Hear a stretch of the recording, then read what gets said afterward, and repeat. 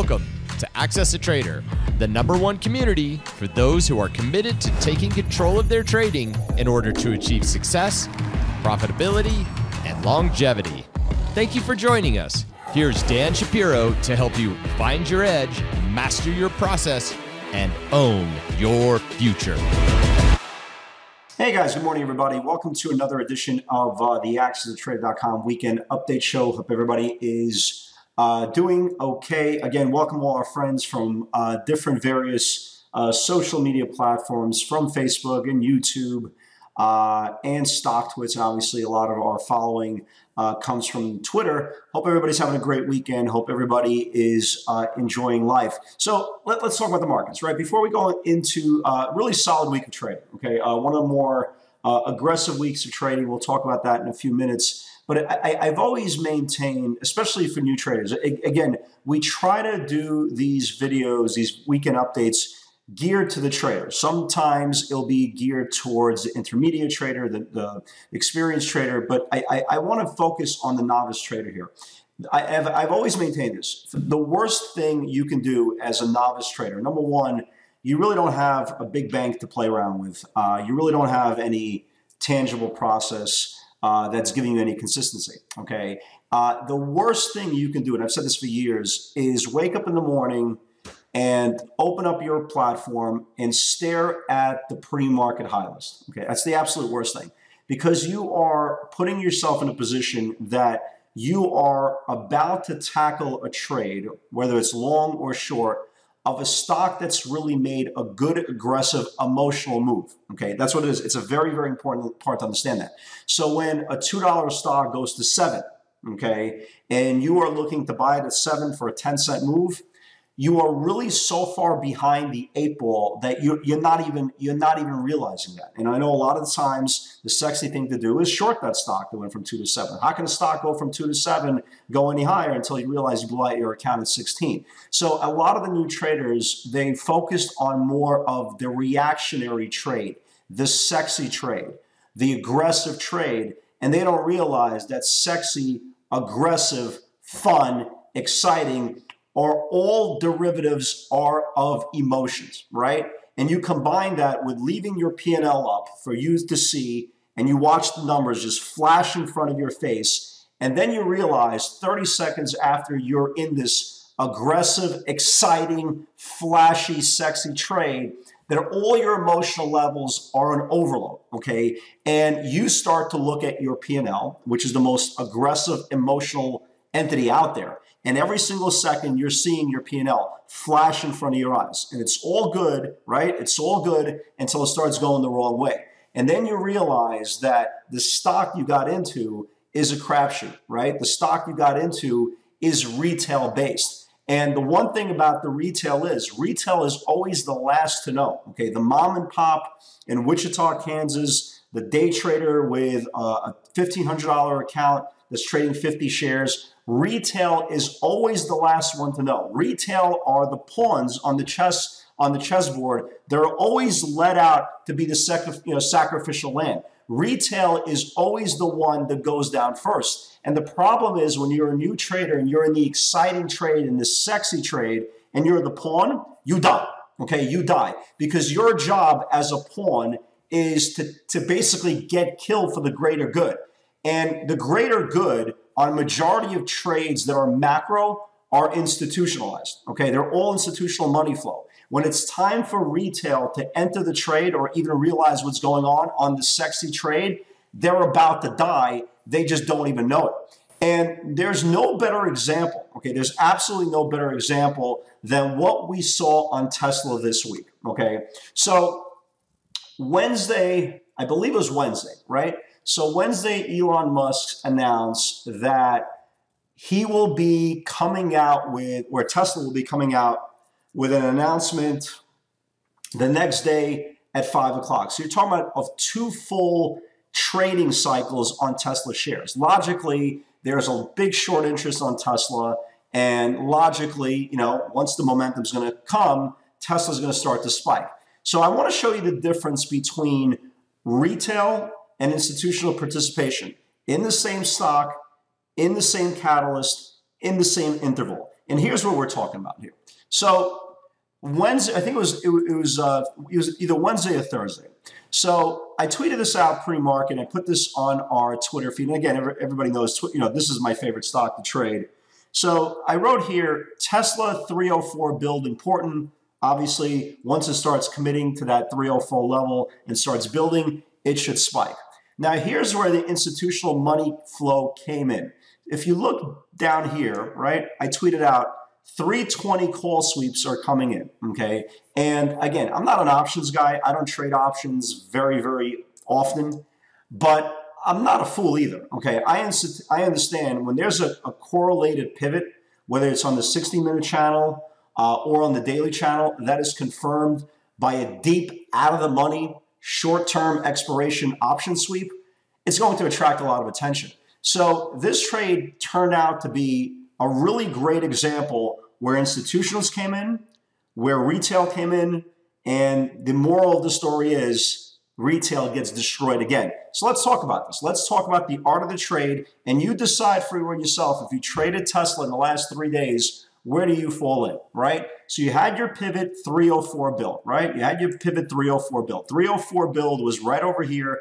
This is the upper channel of the 60-minute interval, okay? So here's technically where you're supposed to enter the trade when it starts building. So that's what we did. And then next thing we know, you get institutional money flow coming in on March expiration, right? So March expiration was like a 3-day, basically a 3-day rental for these guys. This was at 304. They were going in on the 320 calls. They knew, right? They knew the money flow was going to come in. They knew the real reason this stock's going to get to 320, not because this is like the greatest announcement coming out of all time. They knew retail was going to come in and bid up the stock over and over and over and over again, jumping over each other to making sure the stock goes to 420, right? You guys remember that 420 thing, right?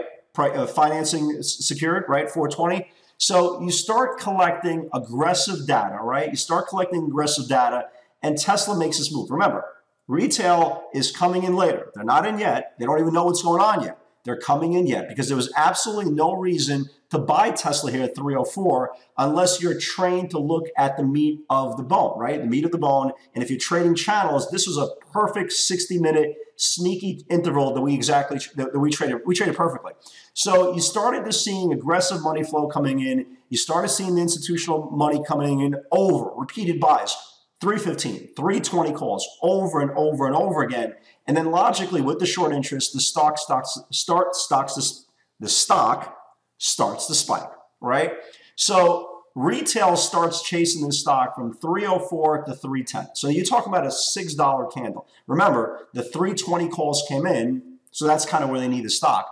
And then over and over again, the news starts to spread, right? Over and over again, retail jumps into here, retail jumps into here, and they keep on chasing and chasing and chasing.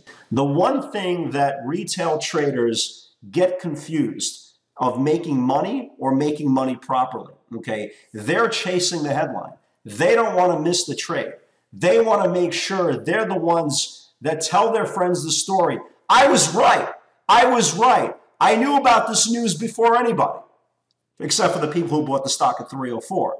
And as each candle grows and grows and grows, more shorts are getting squeezed, more new retail is coming in. Because again, no professional trader is buying the stock up here. After a $7 move in a candle, raise your hand if you've been trading for 5 to 10 to 15 years. Are you chasing a stock up $7 on one candle? I'll wait, right? So more retail is coming into the stock, right? So at this point, they're turning around and saying, tomorrow, here comes the announcement, here comes the announcement, here comes the announcement. You don't want to miss it. You don't want to miss it. So let's talk about this, right? Let's talk about this. So we know 304, right? 304 was a 60-minute channel, right? Again, collecting data. We know 304 was a 60-minute channel. We also know, okay, there's a reference here that institutional money keeps on coming in over and over again at 320. Okay, so you got that, right? You got check mark 1, you got check mark 2.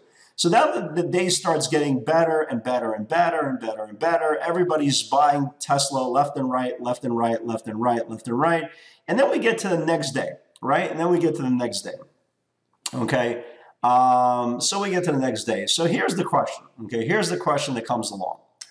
And this is the funniest part about it, is as we're up 4 or 5 points in the trade, some guy's calling me a sheep, but that's a whole different story. So we get to the next day, right? The next day comes along, and this is what happens, okay? This is what happens.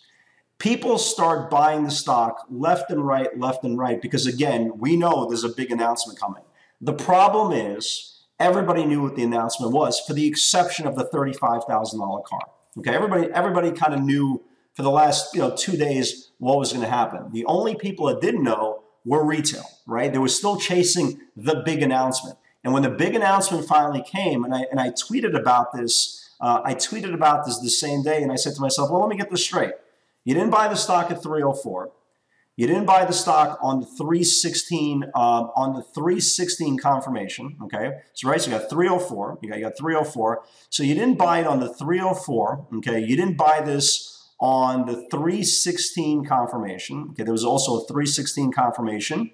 Okay, you didn't buy this on the washout. Okay, into 312, which we did the previous day. Okay, so you didn't buy that at all. But for whatever reason, you need to do, right? So here's the 313, right? 313 backtest. So you didn't buy it on the 313 backtest. You didn't buy it on the 304 initial break. Okay, so keep this in mind. Retail is not participating at these levels. Okay, so you're going on and on and on and on and on. Okay, until we get those levels, until we start seeing these levels here. And then I said, okay, you didn't buy a 304. You didn't buy the backtest at 313. Now I wrote any build over 316, the short's going to have a problem, right? So 316 comes along, and they explode the stock again. And here comes retail. The market's about to close. You didn't love it at 304. You didn't love it at 313 backtest. You didn't love it at 316. I must have the stock at 323, right? I need to own the stock at 323. Stock has just gone from 304 to 323. I must have it at 323. I don't want to miss it. I don't want to miss. Take a step back, right? Take a step back. It doesn't need to be Tesla, okay? It doesn't need to be Tesla. It could be a $7 stock that goes to 15. It could be a $2 stock that goes to 9. It could be an $11 stock that goes to 26, okay? Your job as a professional trader is to assess risk. The only question you should be asking, well, there's several questions you should be asking, but one of the most important questions that you should always be asking is there value for me in the trade? Is my money safe? Is the risk defined? And how much meat of the bone is left, right? So when you're buying a stock that's up 200%, 300%, every single new trader wakes up and says, let me see where the hot stock is. What's the hot stock of the day? And you look at you look at the pre-market high list, you got a stock that goes from $1 to $4.50. Oh, I'm going to short, or I'm going to buy it, right? And all you're doing is you're magnifying your exposure as a retail trader, okay? That's all you're doing. There's no institutional bias coming in at levels that the average true range of the stock is 99.5% already in, okay? There's no professional trader that's going to buy these things on a dip because the value tier system, no matter what you trade, is always at lower levels, okay? So you're never going to get institutional participation even on a back test, okay? So what you're doing in reality is you're fighting other retail traders that 99% of the meat is already off the bone. You're literally fighting the other 1% for crumbs. And when the stock finally backtests in the completely opposite direction where you are, then you realize that you've been exposed. Now, you haven't been exposed as a trader who lacks the ability to make money. You're exposed as a trader that has the lack of ability that has a process. And the problem with that is you keep on repeating the same thing over and over and over again, and you're getting nowhere. So all those traders that I constantly hear, on social media, always complaining about, oh my God, I got burnt again, I'm holding the bag again. But yet you keep on doing the same thing over and over again, and you're expecting different results. At some point, you have to stop. Okay, at some point, you have to look at yourself in the mirror and say, well, wait a minute, I'm doing this for 6 months, a year, 2 years, 2.5 years. I'm doing the same thing over and over again. I'm not finding any consistency. What's wrong with this? What's wrong with this situation? And until you look at yourself in the mirror and say, well, wait a minute, I'm not getting anywhere doing this. and there has to be a better way, you'll never put yourself in a position for longevity. That's a fact. That's not an opinion. I don't care what you trade. You could be chasing up a $200 stock, a $300 stock, a $50 stock. It doesn't make a difference. But if your only process is looking at the pre-market high list or the pre-market low list, okay, to short stocks down 70% or buy stocks up 200%, you have a flawed process. It's a fact, okay? You have a flawed process. If you didn't have a flawed process, right, you'd be consistent. And the one thing that I hear all the time from especially many new traders is, well, I've been trading these small caps for 2 years. Well, I still can't find my consistency. Well, why don't you stop trading the small caps, right? Well, I've been trading futures for 2 years. I can't find any consistency. Well, maybe you should stop trading futures, right? There's always something out there. And I say this every single week of all these updates. You'll never know what you could possibly be good at until you try everything, right? Until you try everything. There's no such thing as the perfect process. There's no such thing as the perfect type of way. The best way of trading is what makes you feel comfortable, what makes you sleep well at night, okay? What gives you the ability that is protecting your capital, but yet giving you a definitive advantage over the other person on your trade. But when you're constantly chasing a stock or chasing a trade, that's 90%, 95%, that's average true volume or average true range is already in. How do you expect to make money? Or even so, how do you expect to be consistent with that money? And it's a very, very important part of trading that many people don't discuss, many people don't even know because they think this is normal. This is the normal way of trading. And when they realize a year, 2 years, 3 years later, they've kept on doing the same thing as pretty much everybody else, and they're expecting abnormal results, well, again, you're in the same pot. And I say this every single time. If 90, 95%, whatever the number is, the social media number is, if 90, 95% of traders are not making money, right? Well, why would you want to be in the same trade as them, right? And again, 304 came and went. Not a chirp, right? Not a chirp. Social media and everybody woke up and said, well, Tesla's breaking out at 315. I mean, this is $10, $11 later. And the chase was on. And slowly but surely, retail was the forefront. They were the pawns. And again, at the end of the day, they became the sacrificial lambs. So again, if you want to be a professional trader, guys, if you want to have really good longevity in this business, you can't lead with your chin. I mean, again, I say this all the time. You cannot lead with your chin. You have to lead with your shield. You have to be protector first and alpha hunter second, and not the other way around. Because again, when you constantly put your feet to the fire, I mean, what do you think is going to happen? You're going to constantly get burnt, and that's a fact. It's not an opinion. It's a fact. And for all you guys who've been trading for 1, 2, 3 years, and you're still doing the same thing over and over again, and you can't get anywhere, that should be the big light bulb that should be shining bright on top of your head. It's time for a change. You got to look in the mirror. You have to be truthful to yourself. If you want to be a professional trader, aspiring professional trader, you have to make that change. Nobody's going to do it for you, okay? Nobody's going to tap you on the shoulder and say, hey, by the way, you should try this. You have to wake up because, again, at the end of the day, it's your hard-earned money. If it's your dream and your passion and whatever the case may be to be a professional trader, you have to exhort every single avenue to make yourself better. If not, you're going to go away and you're going to become a statistic like everything else. So again, if you want to become a professional trader, make sure you're putting yourself in a really, really good position, okay? Your foundation is rock solid.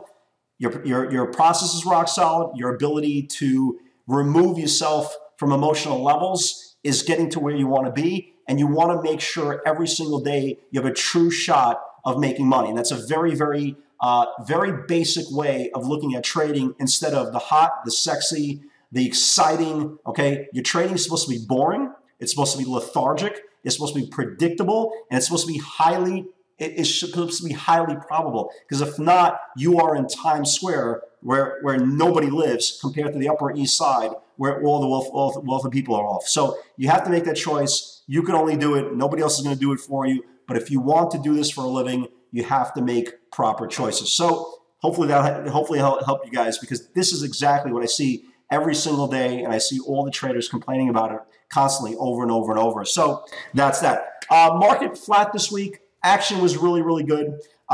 Bears, again, continue to, they're continuing to look for the top, right? They're looking for the top of the market, and the market is not topping out, okay? The market is trying to really repeat the same thing over and over again. If you saw all the action every single day of the week. They were showing weakness every single day. They were showing strength every single day. There was no fear. And every single time, especially the NASDAQ 100, every single time the NASDAQ 100 hit some sort of support level, right? It kept on bouncing right back up and started the repeating cycle of squeezing shorts over and over and over again. And Friday was pretty much the same thing. They opened the market lower. They looked at the bulls again. They looked at the bears again in the face. They laughed at them and they started squeezing higher. The only question for Friday's session was how much aggression there's going to be. The one thing that I noticed on Friday's session, there wasn't a lot of ranges that were expanding. Okay, the only ones that were really expanding were Google and Amazon. We'll talk about Amazon in a second. Obviously, Tesla, they got completely destroyed from the lack of any good news. But what I noticed was a lot of ranges were contracting. Okay, and when you come to like really over extensive levels, you start to see two things. Okay, two things possibly occurring. You possibly could see something called a rounding top. Okay, not to say we're in, but again, we're trying to adapt more clues to see if this potentially is happening. After you have a really big, especially gorilla run like we've had in the last month or so, you start seeing buyers that are tired, okay? And you are seeing sellers that are not there anymore because they got burnt all the way up through this whole move. So you're seeing and you're exposed every single day to a couple of things. You're seeing strength, you're seeing weakness, okay? And when you see strength and weakness in the same day, that means that the ranges are contracting. The one thing that I hate, okay, because I'm a range trader. I trade these beta stocks that provide you generally the biggest ranges of the day. The one thing that I don't want to see is a contracting range. The last thing I don't want to see is Amazon trading in a $4 candle, right, in a $4 channel for 3-4 hours. You don't want to see that, okay? You want to see expanded channels. But these are all clues to what possibly could happen during a roundabout top. Now, again, nobody's saying we're in one, but it's something going into this week that we want to at least understand that it's possibly could be there. Because again, it's like gravity. Eventually, gravity pulls stocks down. And the market is strong until it's not. The big level we really have to watch this week, especially in the NASDAQ 100, the Qs, is this 171.76 area. Again, we're $3 away from that. But it's something, an area that we want to see. Because again, the bottom of this candle here is the 10-day moving average, which represents for me the birth of the trade to the upside and the birth of the trade to the downside. So if we close below the 10-day moving average, that's where we want to pay attention. That's when you want to kind of scale out your longs and start looking at the short side. But until we get to that level, again, you can't put the cart in front of the horse, and you have to make sure that you are going where the sentiment is. And right now, rinse, repeat, we're opening up lower. The dips are being bought. There is no fear. We are still starting to get contracting channels, which again, I don't like as a small red flag. But until these stocks, and it sounds so simple what I'm about to say, but until these stocks actually stop going down, they're going to go up, right? It's very simple, very idiotic to say, but it's true. These stocks are just not going down. And the perfect example of that was Amazon, right? We talked about Amazon for a week and a half, right? It just can't get going. The market's rallying. Why can't Amazon go? Why can't Amazon go? Why can't Amazon go? And this was the tightest channel up till Monday, up till Friday. This was Amazon was trading literally from 55 to 1600 for 3 weeks. I know it sounds like a lot, 50 points. But the average true range from this V bottom on Amazon, it was days it was trading 50, 60 points. So a 50-point move in 3 weeks, range bound, talking about a range bound contraction, that was a very big problem. And I know a lot of bears were turning around and saying, well, if Amazon can't go up with the rest of the market, if Google can't go up with the rest of the market, well, they have to go down, right? Yes, theoretically.